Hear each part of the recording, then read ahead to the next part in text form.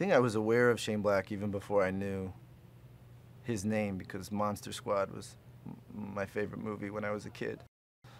And it was, I think, one of the first movies where I was like quoting dialogue from it. So I think even before I knew what good writing was, I knew about his writing. On a fundamental level, it's a good detective story, and he also, but he can subvert it, and you think you're going to go right, and he takes you left, and he creates characters that are heightened, but somehow you feel like you know them.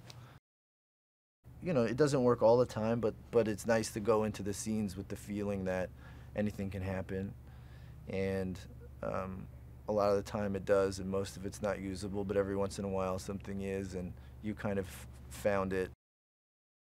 He's just a great actor. He's one of those actors that other actors, you know, watch, and certainly for me as a young actor growing up, you know, he was definitely somebody that I always went to see his films.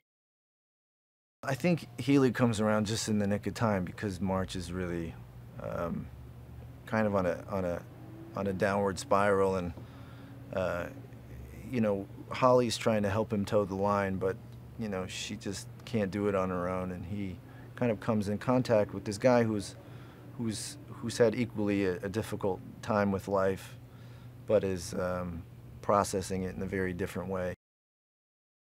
And Gowrie's she's just incredible, really. She's so talented and so smart, and really just, even though she's very young, you know, she has a real strong sense of what her character would and wouldn't do, and has a lot of confidence, and as she should. I don't know if I've ever worked with a producer that's more, you know, involved in every detail, and you know, Joel just gets passionate about you know, even the wardrobe, or even, you know, just nuances in the takes. You know, there's a real, and I think Shane really respects that, and so there's a real collaboration there.